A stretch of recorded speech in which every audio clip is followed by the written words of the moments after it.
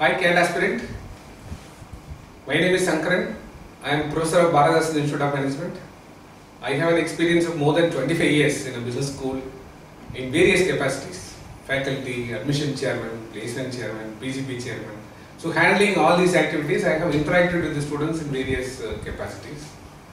So on that background or in the strength of this experience, I can tell you a few things which will help you to cross the CAT hurdle very easily.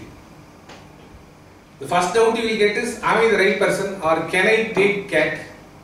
So that self-doubt is the first thing which obstructs or which reduces your performance capability in the CAT. So that self-doubt has to be removed. There is nothing unique in CAT which is specific only to certain individuals or for certain capabilities. CAT is applicable for everybody.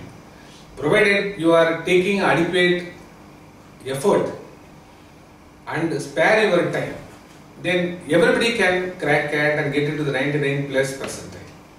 Second doubt most of you get is that I am not very good in English vocabulary. What should I do? How do I improve my vocabulary within the available time?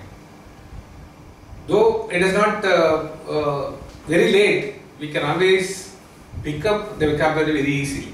The first thing is that based on your mock test, some of the words which are repeating very often and also the words which you have found not very unique, that you have not come across those words. So those things you just write it on a piece of paper.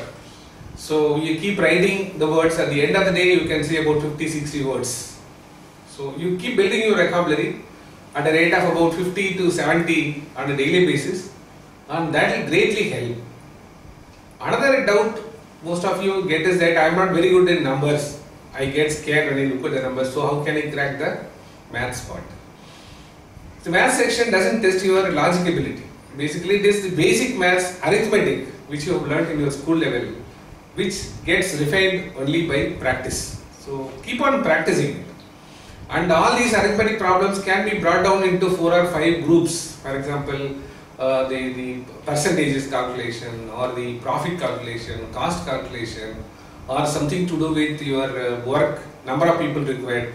So once you get the pattern, then it will be easy for you to solve that question very easily. Another doubt you will get as far as the mathematics is concerned, I am not very good in formula, so how do I do it? It doesn't require that you memorize all the formula. Once you have worked out sufficient number of exercises, automatically you will be able to solve it in the CAT test.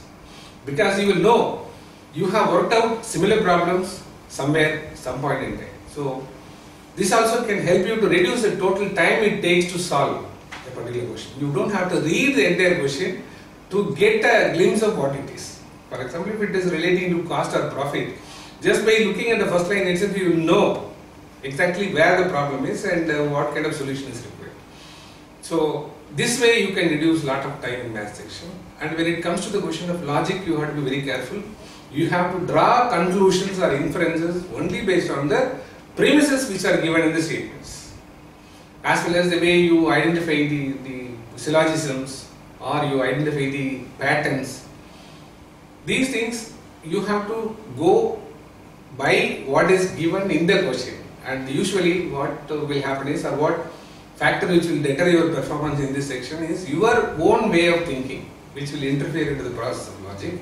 So try to avoid this kind of a personal influence as much as possible in solving logical ability questions.